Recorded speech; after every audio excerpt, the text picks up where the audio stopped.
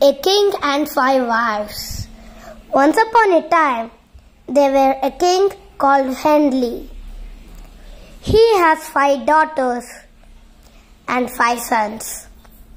One day, he got an idea that I have married 2 girls, so first wife 5 and second wife 5. Then 5 plus 5, 10. 10 children are there to me now. If I marry more 2 girls, I will get 20 children. The greedy king married more 2 girls, but the third wife only 3 children and the fourth wife only 4 children. How will it happen? King thought. After a week, king got a dream that one sadhu saw him and told that, ha ha ha, greedy king, are you foolish? How will it happen?